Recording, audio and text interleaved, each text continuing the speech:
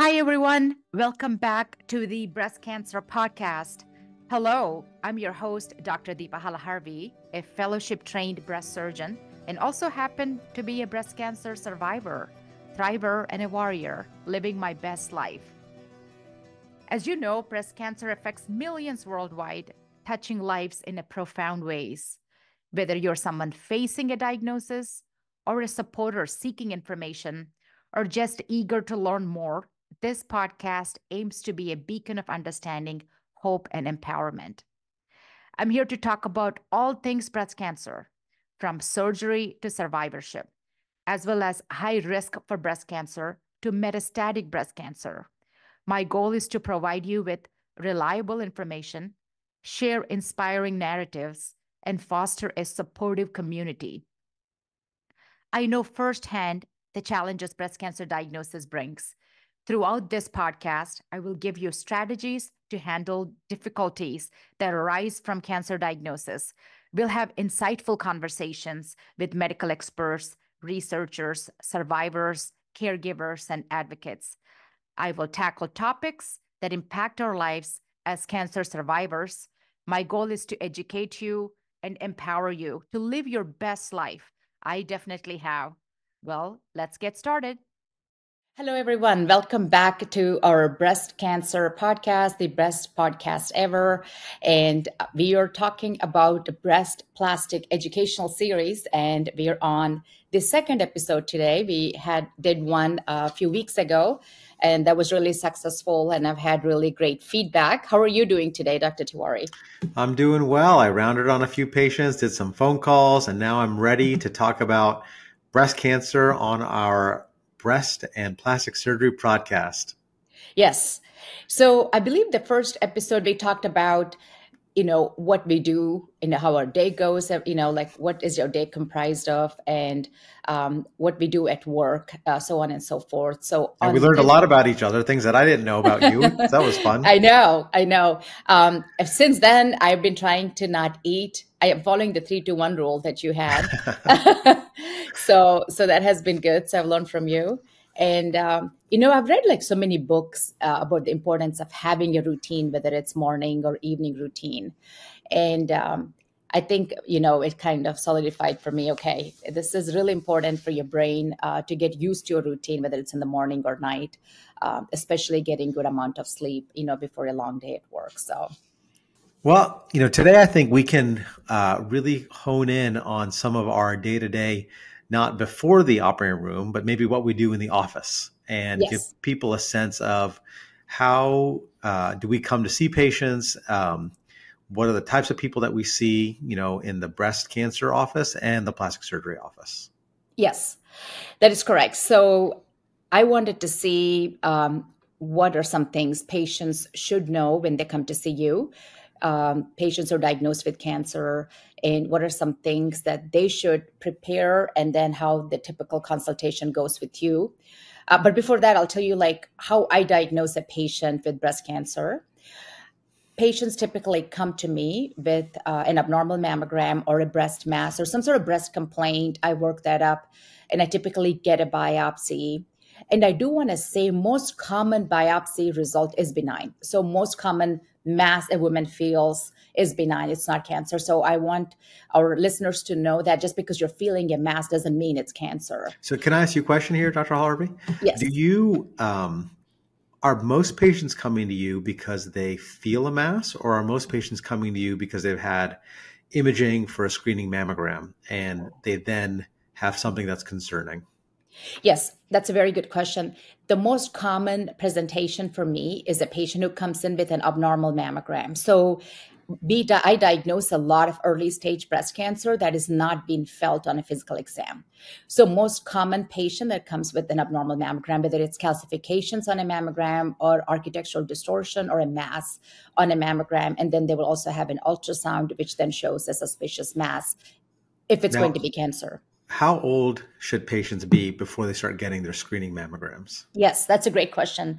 So Because I'm it's a going little to controversial, I think. Yeah, there are so many organizations in our country, and it's really confusing. The guidelines keep changing. We follow NCCN guidelines, National Cancer Comprehensive Network guidelines, which recommend an average risk woman to start mammography at age 40. And that is a patient who does not have family history of breast cancer and is not considered high risk for breast cancer. So if you have a family member who's diagnosed with breast cancer, say age 50, you want to start at age 40. Or if you have a family member who's diagnosed with cancer at age 40, you want to start your mammography at age 30, in addition to possibly getting an MRI, because the younger a woman is, the denser the breast is, and it's easy to miss cancer. And we'll talk about that too. Even in somebody who has a family history where someone was diagnosed in their 40s, will get screening when they're in their 30s. So I was diagnosed breast cancer at 40 myself. So my daughter is going to start her screenings at age 30. Oh, so okay. I did it's not know 10 that. years. Yeah, it's 10 years younger than the family member who's diagnosed with breast cancer.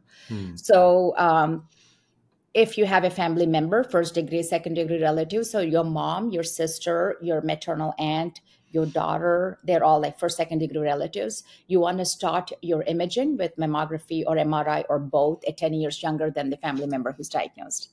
Got it. So patient comes in, they've had something odd on their mammogram, and now they're seeing you in the office. They're scared. You're very comforting, but how do you approach this conversation with them? Yeah, I mean, almost every patient that comes to see me, unfortunately, they're scared. And because the worst thing they're thinking is they have cancer and they're going to die from cancer. So they've already decided this is what's happening for that day. So I see them, I go through their family history, their past medical history, the medications that they take. I do a physical exam, I review their imaging, and I show them the imaging. And I kind of point out to the structures on the imaging. If something that looks worrisome on a mammography, whether it's what we call pleomorphic calcifications or asymmetry, spiculated lesion, these are all medical words for what we see on a mammogram. On an ultrasound, it could be a lesion that's taller than white. Typically, it looks like a Christmas tree on an ultrasound. Where ultrasound works by using sound waves. So when you use a probe, when there is a suspicious mass, the sound waves do not penetrate through the mass, so it creates the shadowing behind the mass. And it looks very irregular, and that's worrisome for cancer. But most common things I see are calcifications that are benign, meaning 80% of the women who come in to me to see me with calcifications have a benign biopsy results. A mass that is round and well circumscribed, meaning the edges look fine, those usually typically come back benign. So the vast majority of people that see you, it's benign. They Yes. don't have cancer. So just if they're needing to see you, there's no reason to freak out, because the chances are that it will not be a cancer. Am I understanding that correctly? That is very correct, yes. And also in the United States, the most commonly we are diagnosing women, thankfully, because of screening mammography. And these are diagnosed at early stages. So say you're diagnosed with cancer, early stage cancer, your prognosis is great. I was diagnosed with a stage 1 breast cancer. My prognosis is great. My most common cause of death, as with a lot of women, is heart disease. So it's really important for us to take care of our hearts. It's not the cancer that's going to kill us, assuming you're getting the appropriate treatment for your cancer. It's the heart disease that we need to be careful about. So now, we mentioned dense breasts. What about patients with dense breasts? How do they... Can they get regular mammograms? That's a very good question. So women with a dense breast, so what is a dense breast? A dense breast is a breast which on a mammography, it looks white. Cancer looks white. So it's really tough to find cancer in a woman who has dense breast tissue. And that typically is case with young women, as it was for myself. And the follow-ups are really, really hard for these women because it's easy to miss cancer. So we have a lot of national laws that are into effect now for those women who have dense breast tissue. They can get supplemental screening with an ultrasound or abbreviated MRI. They can also get a traditional MRI if they're considered high risk for breast cancer. And we have to put a lot of factors together and talk to women about what's called breast cancer risk assessment. And what that is it takes into account your gender, your age, your density of your breast. If you've had kids, when was your first child born? family history of breast cancer, ovarian cancer, puts all this information together. It gives us a number, and it's called a Titer-Cusick model. There's a number of different computerized models. There is Titer-Cusick, there's Gale risk model. It looks at all of these different factors, and it gives us a number.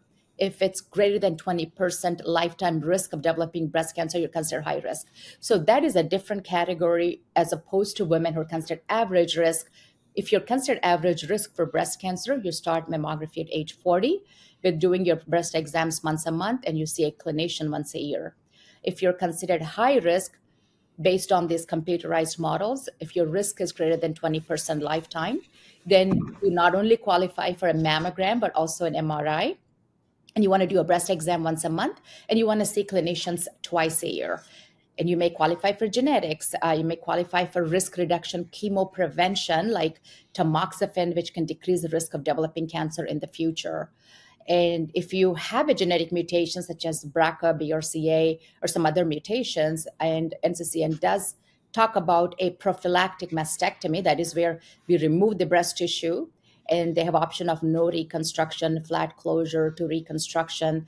And again, that does not change the survival in women. That's just an option that women can, employ. And it does, we'll talk about the surgery and the different things that go into effect when we talk about surgery, but definitely surgery is an option for these women who are considered high risk, especially with genetic mutation. If somebody comes in, they actually have a cancer, you can do a, I guess, computer model basically to get a sense of what their lifetime risk is. So the funny thing is, this computerized model is only for women who don't have breast cancer. Who don't have breast cancer, right? Yeah, of course, because it gives you the lifetime incidence of developing breast cancer. Correct, exactly. And that's based on family history, age, your parity, when you first had your menarche, when you first had your periods, when your first child was born, if you have family history of breast cancer, and how dense your breasts are, your BMI, your age, all those things go into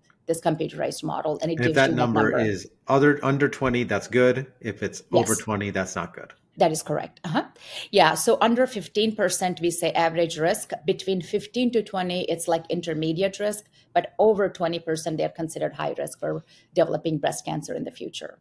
So let's say a patient doesn't have breast cancer and says, Dr. Halaharvi, I just want to know what my risk is. Mm-hmm.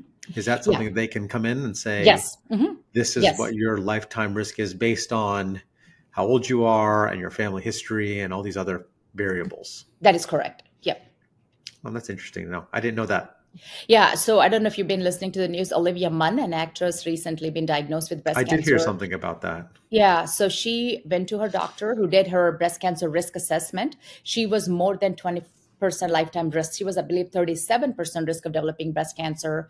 She was genetics negative. Her genetics was negative. Her cancer was not found on a mammogram. It was found on an MRI. So good job. Kudos to the doctor who actually did the breast cancer risk assessment, and kudos to this actress who actually followed through and not got an MRI in addition to a mammogram, which then she got diagnosed with breast cancer. So did she get the MRI because her assessment score was high? That is correct. And so they said, okay, you've got a number above 20. Let's get an MRI to see and ensure that there's nothing happening. And she did, in fact, have a breast cancer. That is correct. Wow, that's a real kind of paradigm shift to how we've done things in the past. Because in the past, we've done mammograms. Before that, maybe we relied on self-breast exam. But now we're looking at a more sophisticated way to understand people's risk scores. Yeah. So I think it all goes back to just knowing yourself, your body, knowing your family history. Like, we both come from Indian background. We don't really talk about a whole lot of family history of cancer. Like in our families, we never did growing up. That's something people don't talk about.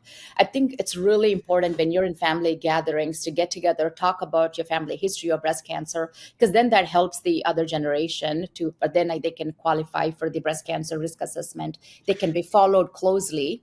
And I think that's true in a lot of cultures, Eastern cultures for sure. But I've certainly heard the same in African cultures. Yeah. So I think that is, there's almost a sense that you don't want to talk about illness because it can then bring it upon. Yeah. You don't mention the C word, right? Don't mention it, right. Yeah. Okay. So now let's say someone is diagnosed with a cancer. what happens then? Yeah, so when I see them, typically they come in either with a mass or abnormal imaging. And I usually set the stage because I know looking at their imaging and their physical exam that this will be cancer. So I usually show them the imaging, kind of say, I am worried about it, but this will most likely be early stage. We'll take care of this for you. And we get results back within a couple of days. I call them, I see them back within a week. Now, why a week? Because it takes 2 to 3 days to get the results back. There's also a second component to the diagnosis that's called hormone receptors.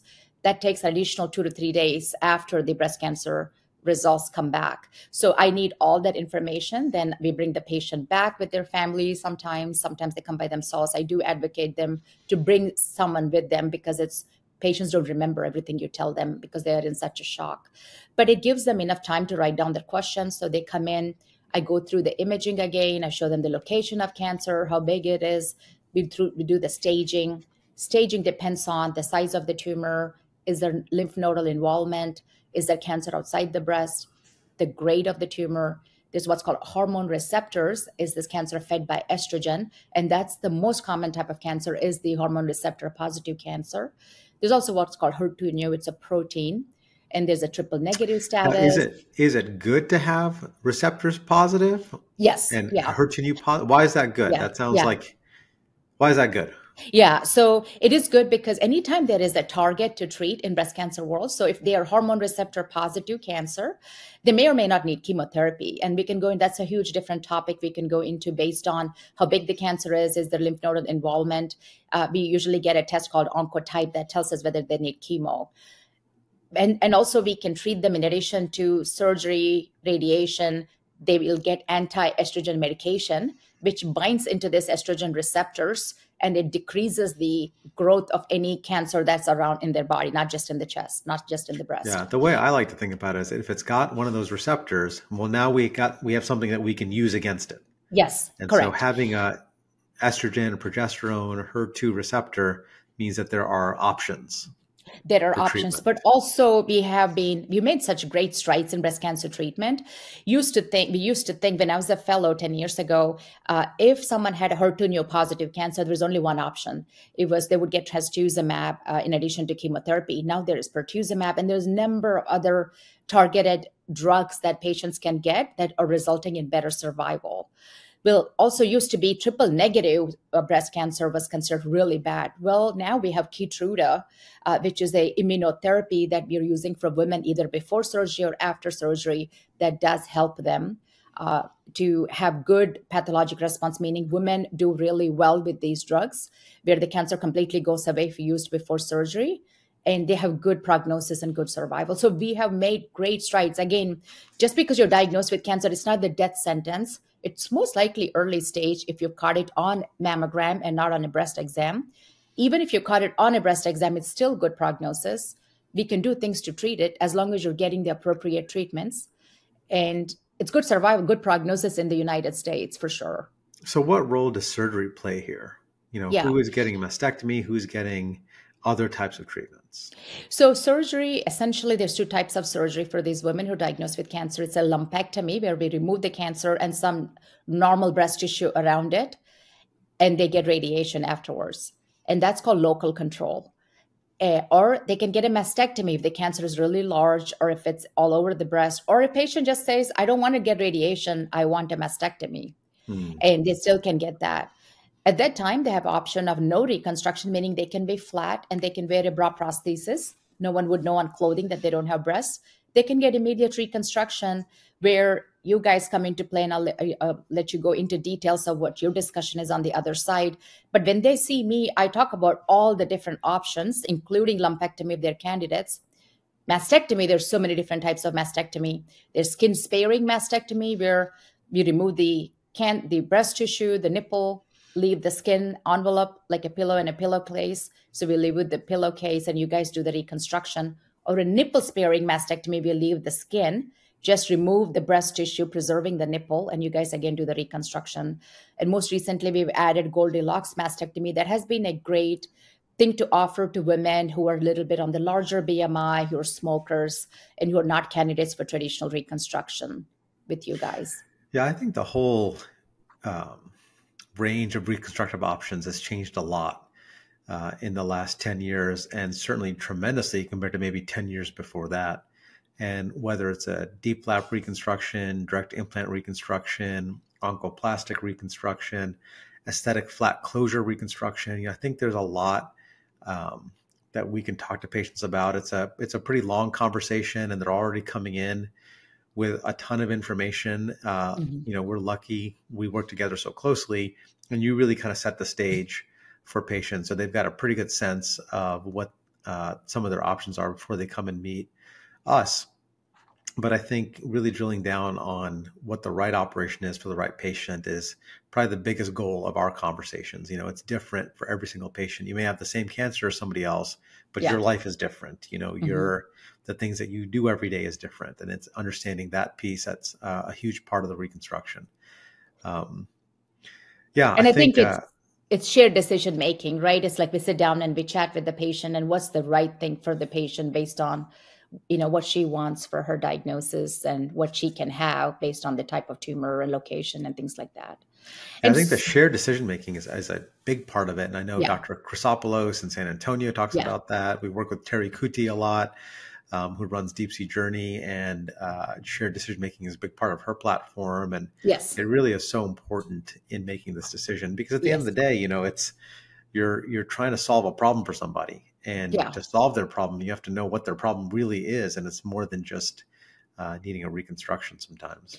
Yeah. And that is great because, like 20 years ago, the doctor basically told patient what they're going to get. So it was very paternalistic. We are moving so far away from that. And there's so many options for patients. But Dr. Tiwari, I do want to know what should a patient do before they come to see you? Yeah, that's a good question, because there's a lot of things that patients can do to make this journey a lot easier. And the reconstructive piece is a journey. It's typically usually 2 operations separated by 3 months. And so we're talking about, a real commitment to getting back to normal is the way I think about it. Things that people can do to optimize their outcome. I always say the big 2 are smoking and diabetes. If you're a smoker, not smoking. And we have nothing against smokers, but it definitely affects their healing, their ability to heal. Diabetes, controlling your diabetes, keeping your hemoglobin A1C in a normal range, those are really important for your healing. I think those are far and away number 1 and 2. A lot of other things that we can do, optimizing people's nutrition, all those things that I heard somebody say the other day, that when they're trying to eat healthy, they avoid the center aisles in the grocery store. I'd never heard that before. So you're avoiding all the processed foods. You're really thinking about fresh fruits and vegetables, lean proteins. All those things are really important. Increasing your protein intake is very important, not only for your wound healing, but in general, to avoid some of these processed foods, which I think have all types of downstream effects on how people heal. Yeah. Another really big one, I always think of it as the things that your mother told you to do when you were a kid. Eat healthy, eat fresh fruits and vegetables, get plenty of sunlight. Really use this as an opportunity to reset the balance for yourself. And the healthier you are, the healthier you will do post-surgery. And it's really kind of incredible. When you operate on somebody, it's like you have a roadmap to their health and fitness right in front of you. When someone, is taking care of themselves. Has done a really good job taking care of themselves. It's obvious in the way their tissue is. It's obvious in the way they heal. So I think that from a reconstructive standpoint, we want to get people back to normal as quickly as possible with the fewest numbers of problems. And so much of that is dependent on, all these things, and we try to control them as much as we can, but it's important to make it a priority. Yeah. So what types of reconstruction do you perform? Yeah, I always think of reconstruction in like 3 different categories. There's implant-based reconstruction, tissue-based reconstruction, and sometimes a combination of the 2. Implants are typically silicone implants. tissue reconstruction can be from the abdominal area, the deep flap. It can be from the buttock area, the gap flap. There's some other options also. And what we do depends in some degree what the patient wants, what other things have gone on. Has there been radiation treatment? Is this a nipple sparing mastectomy? Issues like body mass index come into play. What their anatomy is, all that comes into play. So there's a lot of different options here. And our whole goal in that first visit is to drill down and figure out what the best option is. Mm-hmm. And for some folks, it's no reconstruction at all. And mm-hmm. we'll call that an aesthetic flat closure. For some folks, they just don't know. And we'll place a tissue expander as a temporary spacer so they can get through some of their treatment and then make a decision for reconstruction down the road. So I don't ever want people to feel like there's pressure to make a decision. There really isn't. My goal is to get patients back to normal, back to symmetry, back to balance, and doing it, in a way that it meets their everyday needs and also takes into account what's happening with their cancer treatment. Yes, absolutely. And I like what you said. There is no pressure to make a decision right then. So breast cancer is not a surgical emergency, is what I say. We make sure you get all the information, understand things. I sometimes see patients back more than once or twice, talk to them multiple times on the phone to make sure that they're understanding and making the right decision for them. And I think that's important to know. So the stress is off of them. Yeah, and no decision is still a valid decision. That is exactly correct. Not knowing is a valid decision. Nobody is going to pressure a patient to make a decision. Now there is the pressure of getting to the operating room, getting the cancer dealt with, and that's a very understandable pressure. And part of our goal, what you and I do behind the scenes with our offices, is really trying to coordinate things so we make that time frame as quick as possible. Yeah. So there's a lot that goes on to get people to the OR, but at the end of the day, it's making the right decision the first time around, because we don't want to deal with problems. Although people have problems, we work through problems, but a good plan is probably the best way to avoid problems down the road. Yeah, that's exactly right. So I just want you to walk me through, patient comes to your office. You have two scenarios. One is implant-based reconstruction. Another is autologous or using their own body tissue that you talked about before. I want to first have you walk me through, a patient comes to you. Now she wants to have implant-based reconstruction. What is the next step? Yeah, good question. So we know for whatever reason that the implant is the best option for her. It's what she wants. We've talked about all the different options. Most of the time, I'll talk to them about a tissue expander. And a tissue expander, I always think of as a big water balloon. It expands the tissue.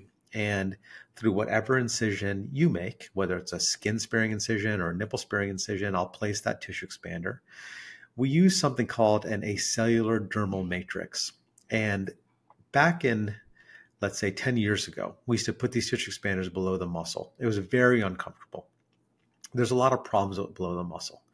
And what we're able to do now is place the tissue expanders above the muscle, much more favorable, much less discomfort.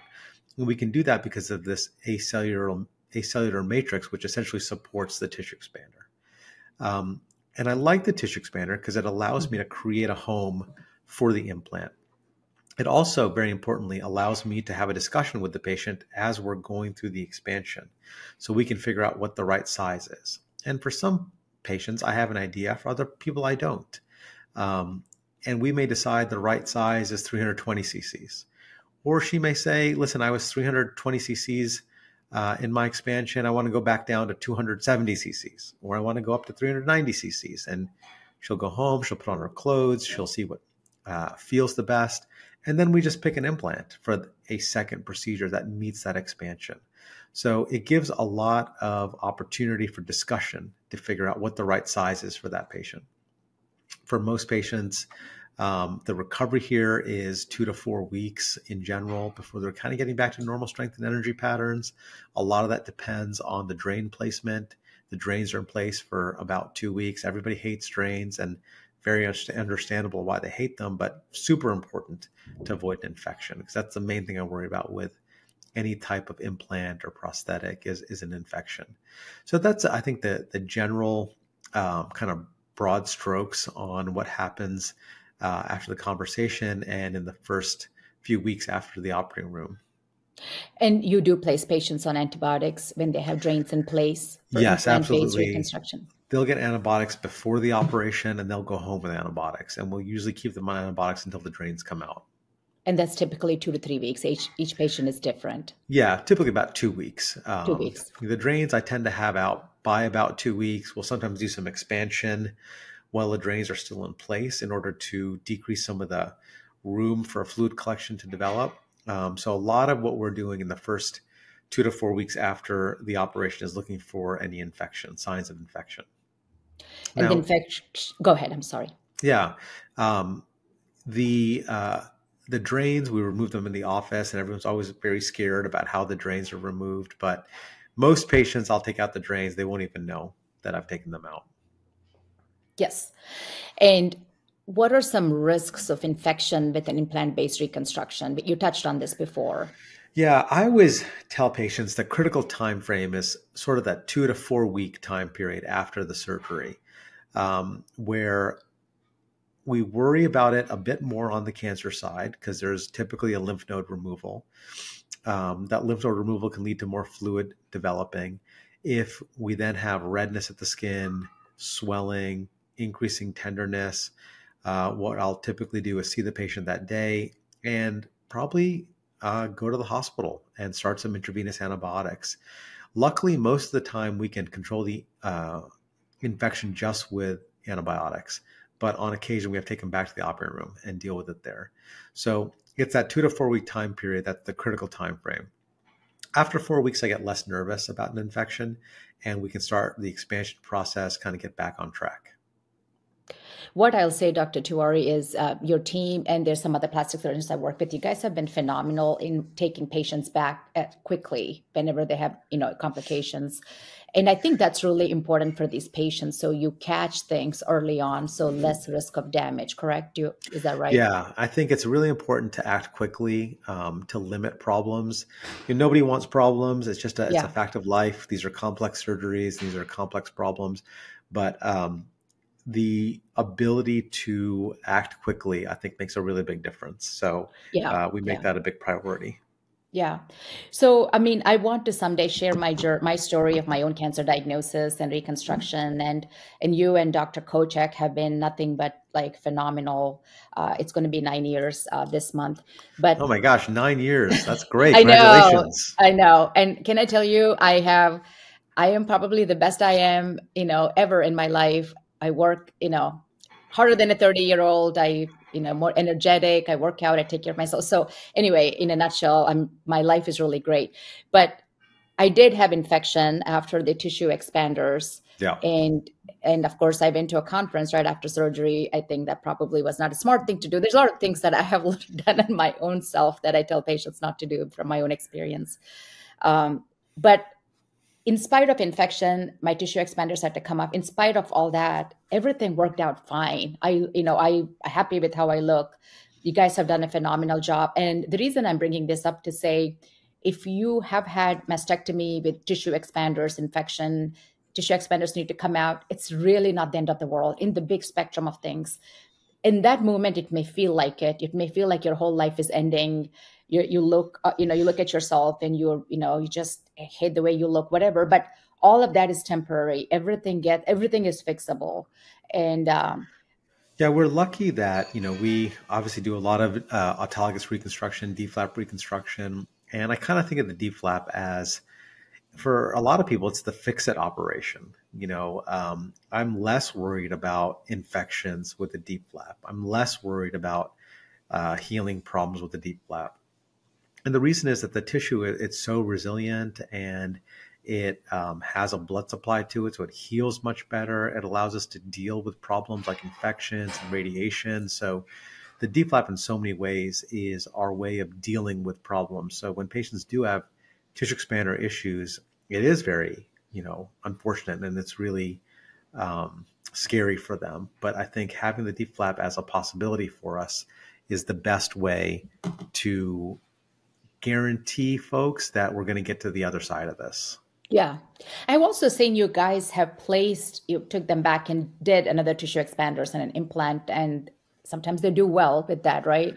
Yeah, I think particularly if you catch an infection early, Yeah. and with the implants and the tissue expanders above the muscle, there's something there that allows us to deal with the infections better. I suspect it's because without the muscle movement being a problem, you don't have as much fluid generated, and the enemy here is kind of fluid contamination. And with the tissue expander implant above the muscle, it's just not as much of a problem. Yeah. And I think it makes a really big difference. It's why we're able to treat a lot more of these infections than I used to when we do these below the muscle. Yeah. I was the one who had below the muscle, and that is very painful. But I'm happy to see that we, advanced now to where you guys put the tissue expanders on top of the muscle. And then before I stop talking about implant-based reconstruction, one other question I have is, are implants safe? I get this question a lot. Yeah, it's a great question, and to be honest, it's a bit of a controversial question. So I would say, in general, implants are safe. For the vast majority of patients, implants are safe. Now, there are patients that have issues with implants, and I use that word issues as kind of like a catch-all term, because there's a lot of problems that people report. And I think you can put those problems into two categories. You can put them into the, let's say, mechanical, biomechanical category, and you can put it into the inflammatory category. So the biomechanical category is I have chest pain, shoulder pain, pain that radiates to my back, tenderness. I think those are all associated with implants below or above the muscle, although I think it's oftentimes below the muscle. And I think as people get older and you lose muscle mass, which is a natural part of aging, our hormonal changes obviously play a role in that. And I think the same implant, when you had a certain level of muscle mass in, let's say, your 20s, and now you're in your 40s, there's more tenderness, there's more discomfort associated with that. That's kind of my theory as to why patients, as they get older, tend to have these mechanical issues, biomechanical issues with implants. Now, there is a separate category of patients that have inflammatory symptoms, and it can demonstrate itself as joint issues, even joint issues other than the chest. It can demonstrate itself in other ways that are more inflammatory. I think this is a much more difficult process to understand. I don't have a great explanation for it.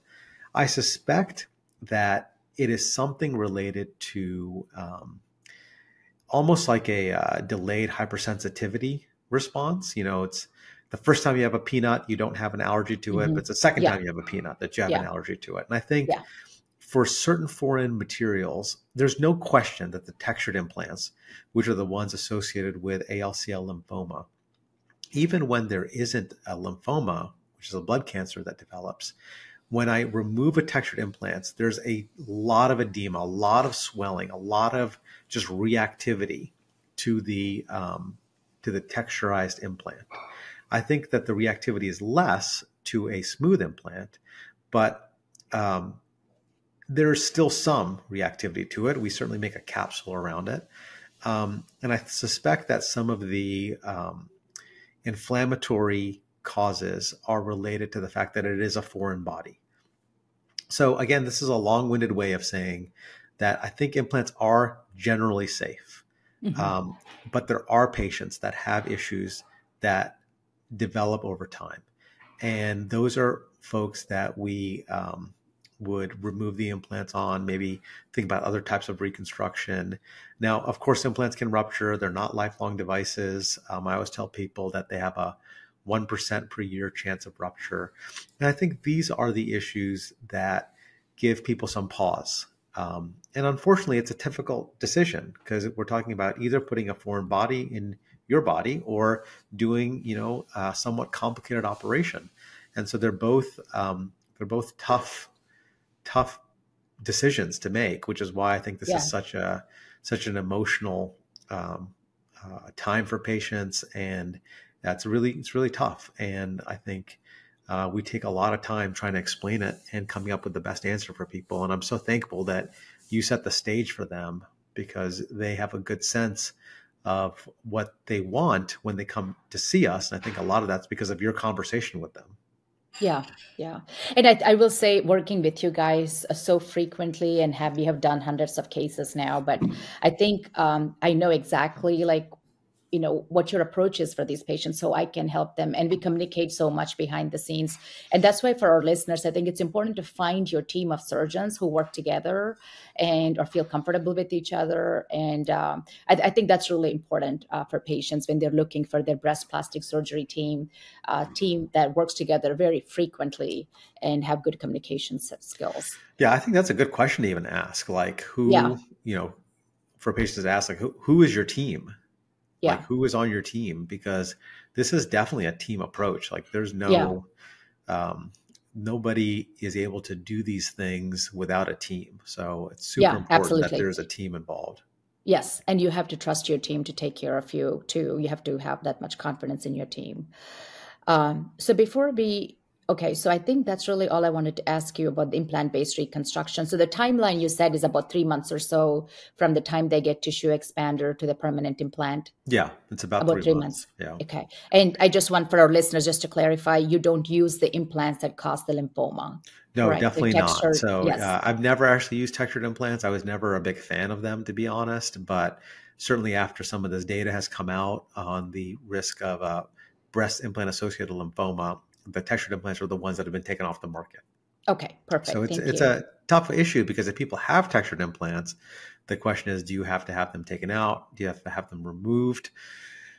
I have told patients that if you have textured implants, you certainly have to have a higher index of suspicion of any changes. And the way a lymphoma presents is usually one side gets very swollen.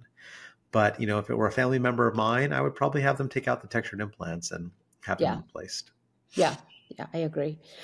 All right. So I'm going to switch gears a little bit, and let's talk about autologous reconstruction. Oh, yeah. So autologous meaning that, women can use their own body tissue. And what are different types of autologous reconstruction you perform? I know you said it earlier. Yeah, there's a whole different type. I think our go-to really is the deep flap. That's kind of, the main tissue reconstruction, because most people have enough tissue at their tummy that it matches their breast reconstruction. And, when we do the operation, we'll design the deep flap based on the height of their chest, the width of their chest. You do an incredible mastectomy. You're such a good surgeon from a technical standpoint that it gives us a nice, envelope. I like that word, envelope, or pillowcase for the reconstruction, with the deep flap as the pillow. And I think that it's a bigger surgery, no doubt about it, compared to the tissue expanders implants. I think in the long term, in my experience, people do better in terms of the naturalness of the reconstruction. It's warm, it's soft. We do a fair amount of resensation surgery now, and I think the outcomes have been good. I mean, I would say on almost every single deep flap, we've been doing some resensation, and we've definitely had patients who've reported improved sensation.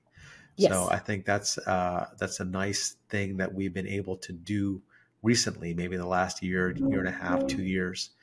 So in many ways, the deep flap gives us a lot more of an ability to get to a natural reconstruction. If we can't do deep flap, patients had a tummy tuck, the patients had a lot of abdominal surgery for whatever reason, although C-sections aren't something that I worry about, but other types of abdominal surgery where there's different scars on the abdomen. Then we'll go to the buttock area. Sometimes we'll use the inner thighs. We don't use the back that much anymore, but those are kind of the other spots, using the thighs, using the buttock area. And it sounds like deep is the most common autologous surgery that you do. Yeah, deep is by far the most common. I think people recover the best. It's the most kind of consistent in terms of the outcomes. So it's probably the one that we do the most. And we're doing it on patients who've had radiation treatment, or really on patients who just don't want an implant because they're worried about having something foreign in their body. Yeah. And I will say, I have said this many times on the podcast, is we are so lucky to have you guys or microsurgeons who can do implant-based reconstruction, autologous reconstruction. I have at least maybe 1 or 2 patients a week who need radiation after a mastectomy. Yeah. And I think those patients are really great for this type of procedure. Am I right in that? Yeah, radiation is really tough because it's super important. The radiation doctors we work with do an incredible job, very important for the patient in terms of controlling local recurrence, but it certainly changes the tissue and can lead to not only cosmetic aesthetic problems, but also functional problems with tightness and decreased range of motion. So we're lucky that we're able to do these deep flaps that can fix not only the cosmetic pieces, but some of those functional pieces, particularly in the radiated patient. Yes, yes. So the surgery is how long for the deep flap? For 2 sides now, it takes us probably about 6 hours. For one side, it can take us between 3 to 4 hours. We work in a team, with either Dr. Kochak or Dr. Kale. And so our team approach is why we're able to do these things maybe a little bit quicker than the average. Yes. Yeah. That is really great. I cannot believe that you do that within 6 to 7 hours. I think that's pretty incredible. And are these patients hospitalized? Do they go home? They're in the hospital for 3 days. And so that's so we can monitor the tissue to make sure there's no problem with the blood vessels that we hook up. We have a monitor on there that goes to our phones, it goes to our computer, so we know exactly what's going on. Most patients go home with actually very little pain medication. I think it does take at least a month before they're getting back to kind of normal patterns of everyday activity. And then typically at about 3 months, again, we'll do some kind of touch-up operation, not in everybody, but in people who we can make things look a little bit better. That's more of the cosmetic piece. And all these things are, of course, covered by health insurance under the Women's Healthcare Act of 1998. So I always make that a point because health insurance is so expensive these days that it's important to people know that this is a covered part of their benefits. Yeah, thanks for saying that, because that's a common question that I get asked: does the insurance cover for mastectomy reconstruction on the opposite side of the cancer? And it does. The Health Rights Act of 1998 did make that possible for women, for which I am so grateful. And so they go home with drains in the chest as well as in the belly, correct? With the deep flap? Yeah, and the drains are terrible. Yeah.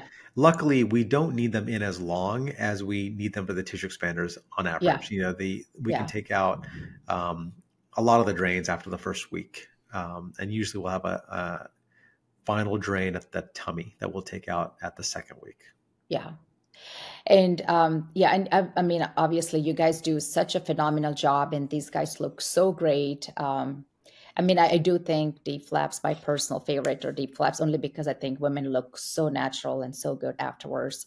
And they do have to wear a Spanx for the abdominal region. Yeah, I think the abdominal swelling is the thing that even a few months out, it still bothers people. And it really is. It's like a tummy tuck. It's in some ways, it's the same operation, except we're not discarding that tissue. We're using it for the reconstruction. So wearing some kind of compression, whether it's a Spanx or something that's compressive like that for at least 3 months is very important. Yeah. Yeah. And the timeline for the second surgery would be about 3 to 4 months after the first surgery. Yeah, the earliest I would do it is 3 months, but if we can wait 4, 5, 6 months, I prefer waiting because everything softens up, everything gets easier to deal with. So 3 months is the earliest, but if we can wait longer, we wait longer. Yeah. Yeah. One of my pet peeves, and I want to know what your pet peeve is, patients will say, "Oh, I'm going to get a free boob job now that I have cancer." And I hate that because it's not the same as like a breast augmentation, right? A boob job meaning someone who gets implants without having to, before removing the breast tissue for just cosmetic purposes. It's very different than reconstruction where you don't have any breast tissue. With a mastectomy, we have to remove 90 to 95% of the breast tissue. I mean, we can't remove 100% just because then you would have skin flap necrosis or the skin would lose blood supply. But it's not the same as augmentation. So when women say that. It's such a good, I think I've always thought about this because I think when patients say, well, I get a boob job, I think there's a lot going on there. I think one, everybody wants to minimize because it's scary. Yeah. And so you want to put it in words that are not that scary. And boob job is not that scary. So I understand why people do that, because you want to go into this thinking like, this is something I can do. And it's something you can do if you make it less scary. And I think in some ways that's where that boob job piece comes from. But I think it is important to kind of explain that it is different. Like you just said, it's not a breast augmentation surgery. They are very different. There's many reasons why they're different.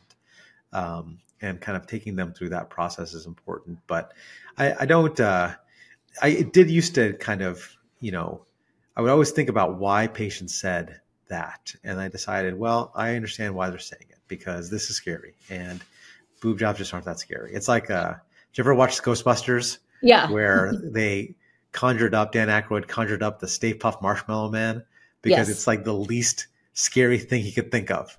Yeah. Yeah. And I think it's the same. No, I think thank you for, that's a really great way to look at it. People are so scared with the diagnosis, and whatever it takes to kind of, alleviate that stress or the scaredness that they feel as they're approaching the surgery. I think you're 100% correct. Is people are trying to minimize the situation maybe by saying it's a boob job, So do you have any pet peeves? Do I have pet peeves? I think one pet peeve is drains are so confusing for patients, and we get a lot of, questions about drains. If there's something that I could do to just kind of let patients know that you're going to be okay. The drains they're terrible and they're weird and they look funny, but they're super important, and just be patient with them. They'll come out and it's going to go just fine. Just don't worry about them. As worrisome as it is, things will be okay. Just let the drains do their job.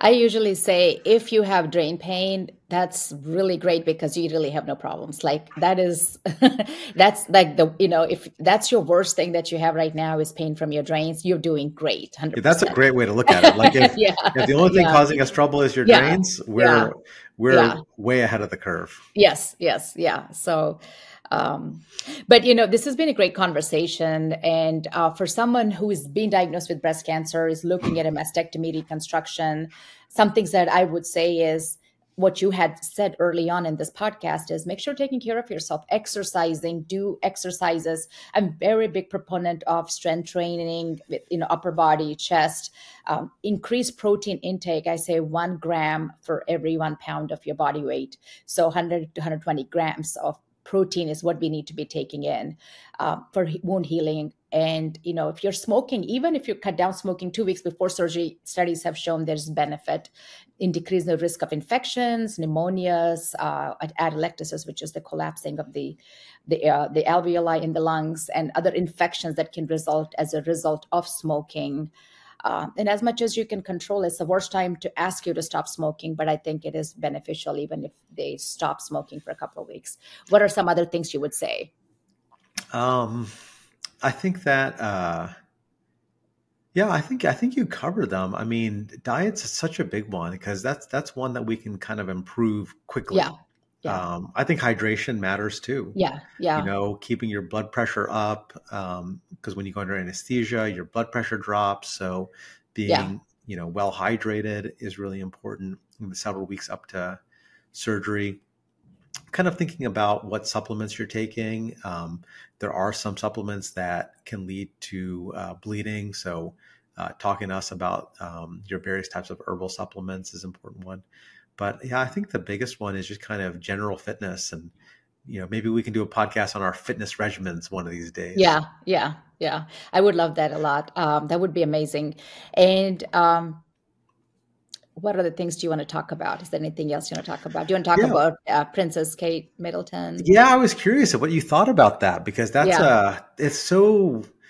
it's so confusing what's going on here. I feel terrible that she's, clearly been diagnosed with cancer. She's super young. Yeah. She's in her early 40s. Yes, she's early 40s. So, recently, and I was just interviewed for Channel 10, it should be out next week, but about increasing incidence of cancer in younger men and women under age 50. It's breast cancer, gastrointestinal cancer, colorectal cancer, cervical cancer. A lot of it for the breast cancer, women are delaying childbearing, which is a risk factor for breast cancer. You're not cutting those cycles of estrogen, progesterone, or never having kids. That's a risk factor. Having excess estrogen on board, obesity, you store a lot more estrogen in your fat cells. That's a risk factor. Gender, just being a woman, we are at risk for breast cancer.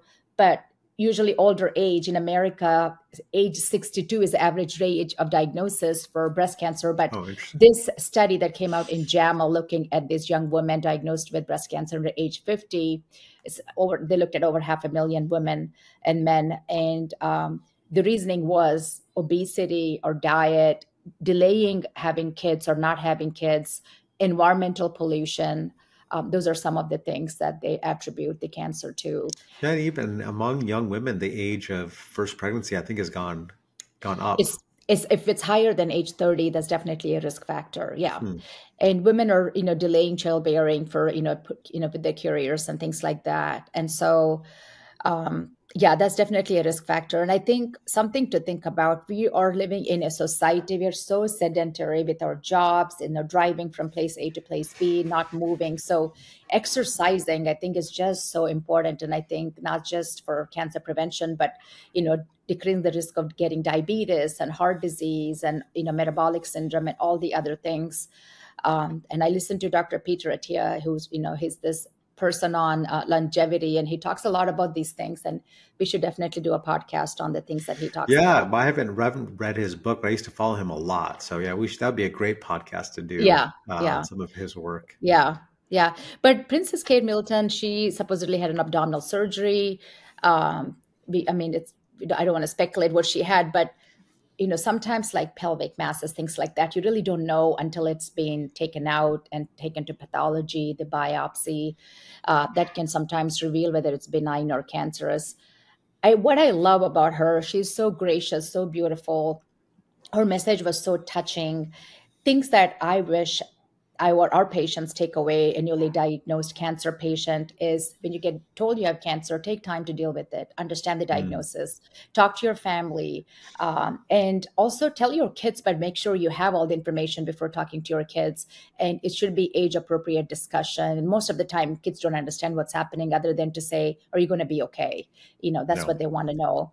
And I think a lot of times social media is big these days. We want to put everything on social media. And I think that's okay once you've dealt with it yourself privately with your family and friends.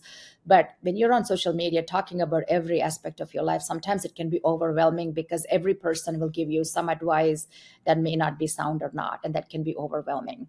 So I think dealing with it privately and getting through it, she said, I want to take care of my mind, body, and spirit. I think that's really great. And then never losing hope, regardless of the diagnosis. So yeah, well, those are great points.